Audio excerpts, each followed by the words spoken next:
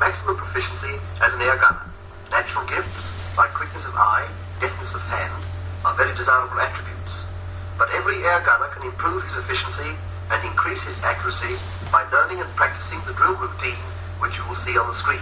First of all, I will show you the customary procedure of air gunner members of a bomber operational crew.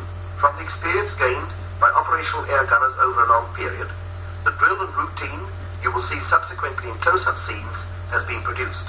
For the moment, we will follow our operational air gunners and see what they do and the reason for the procedure. The man behind the guns is the air gunner, but the man behind the air gunner is the armourer. So we commence with a visit to the armoury. The armourer's responsibility is to see that the guns and turret are in first-class order, the ammunition tanks loaded with the correct ammunition for the operation, that the experienced air gunner leaves nothing to chance, and the usual practice is to pay a visit to the armoury before checking up the turrets a couple of hours previous to taking off. The experienced air gunner is not even satisfied with the 700.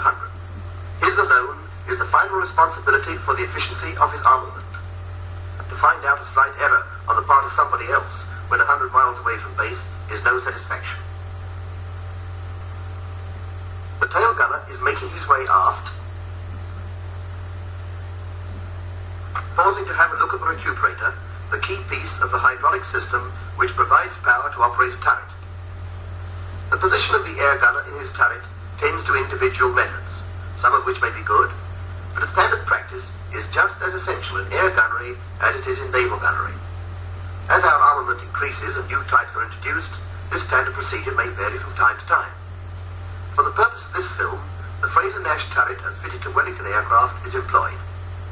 As soon as he gets in the turret, the gunner checks his ammunition, both tanks of course. He knows the 700 states that all tanks are loaded, but, well, you can't be too certain. It wouldn't be the first time a gunner has found one tank empty. You will note that this gunner leaves his ammunition belt over the duct, which enables him to load up quicker than if he has to use the loading cable and pull it right up from the tank. He puts one round over the retaining pole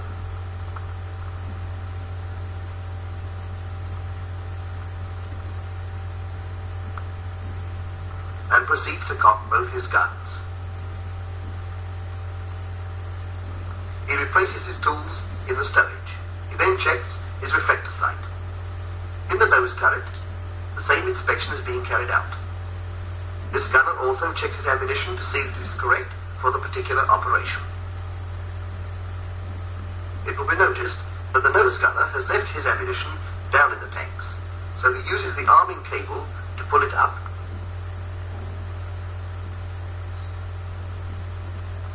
threading it through the feed opening and down the duct. Note the absence of hurry or flurry. Loading is a simple operation when carried out slowly and deliberately. This is a good habit of mind, which with practice makes all movements accurate and sure. The arming cable is then attached to the open end of the links, and he makes certain that the hook is pointing the same way as the bullets. The rounds are then drawn up the duct into the feed opening, one round being placed over the retaining pole.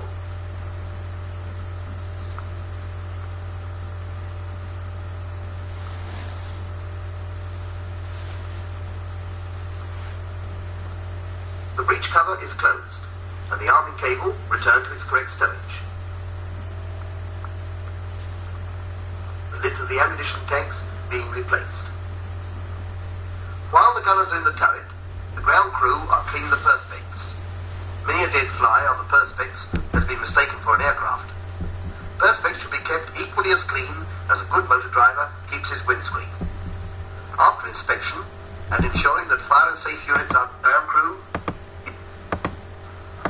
and satisfied the other.